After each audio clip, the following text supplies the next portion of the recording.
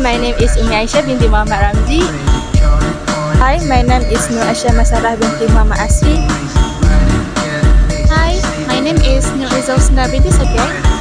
Hi guys, my name is Luwardah Aufa binti Muhammad Wardi. We are from BA1141B.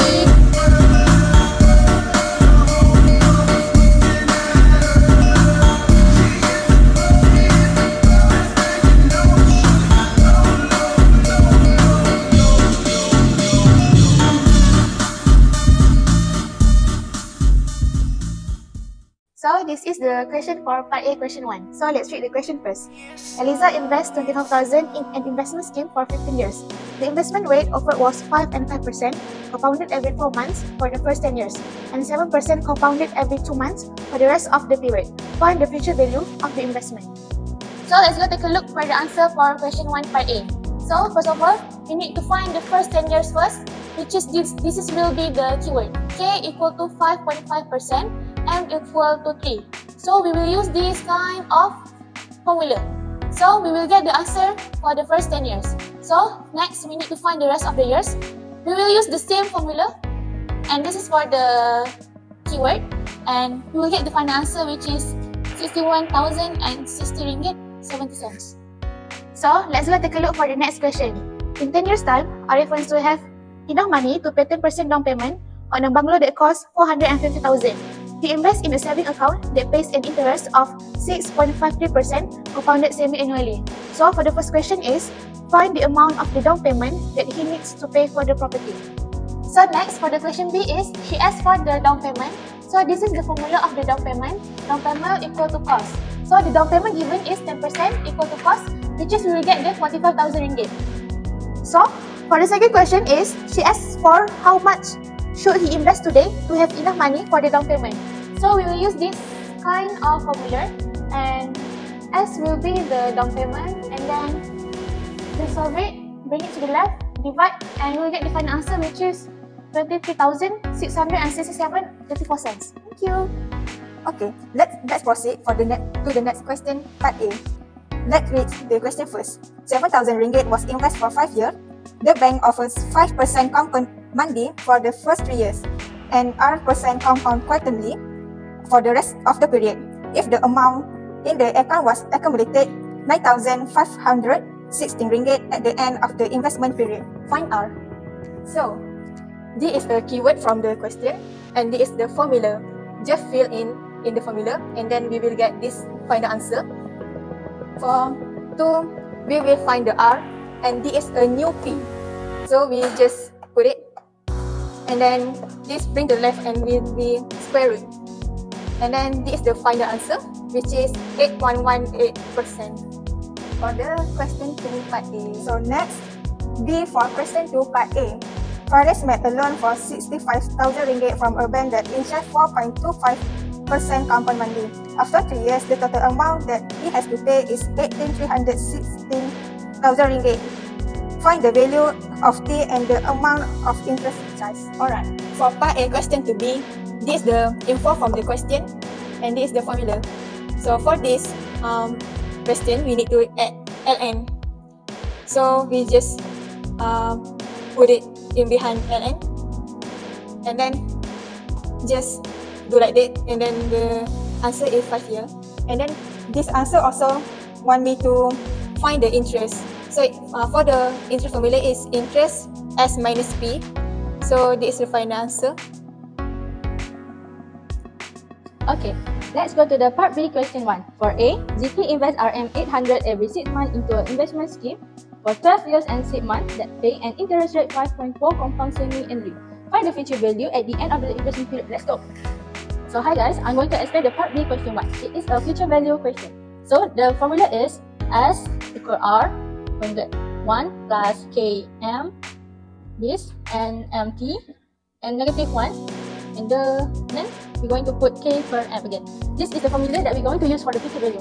As you guys can see, R is 800 and 1 plus KM is 0.054 per 2, and MP is 2 times 12, 6 per 12, and negative 1.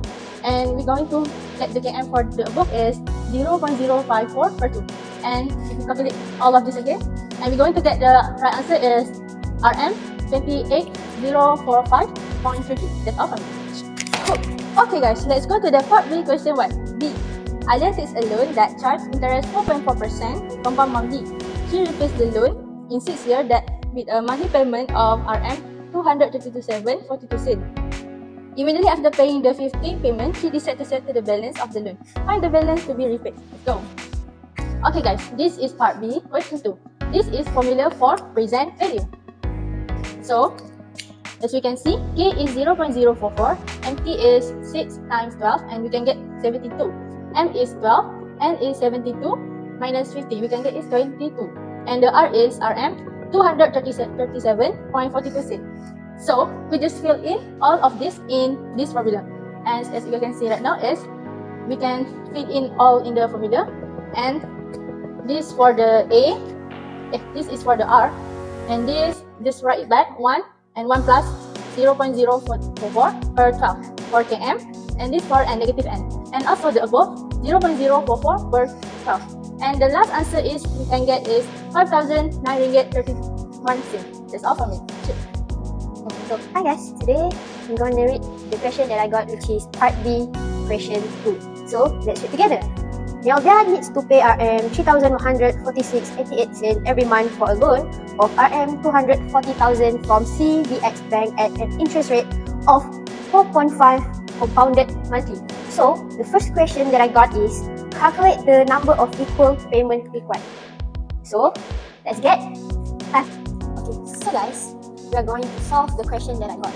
As you guys can see, this is the particular that has in the question. You guys see, this is the annuity question, which is the formula of annuity is A equal R 1 plus K over M. This is M. Okay. This is the formula. Okay, pardon me. It's not MT. This is N. Okay, so the question is calculate the number of equal payment required. So the question 1, we need to find this. As you guys can see, the particular in this is complete. You guys just put it into the formula, which is 240,000 as an A and 3,146.88 cents is R, and just add it to the formula. Then after all of this will go to this, and then you got this. Okay guys, after that, this is the hardest part, which is we put LN here. Okay, LN, and then we're going to put it here, and we get answer here. Yeah, after that, we put N into this, and we got in the same answer. But if you want to get answer, we just transfer it. So N equal LN 0.713875 divide by negative LN 1.00375. So the answer we got is 90 month. So the equal payment required is 90 month. Next, let's go to the question 2. If Nelda failed to pay the first 10 monthly payment, how much should she pay on the 11th payment to settle all the outstanding area? Let's go. Okay, so guys, this is the question 2, which is if Nelda failed to pay the 10 monthly payment, how much she will pay in 11th payment to pay all of the outstanding area? So use a formula which is S equal R 1 plus K over M over K M. 11, we use this because she want to pay in 11th payment, okay? This.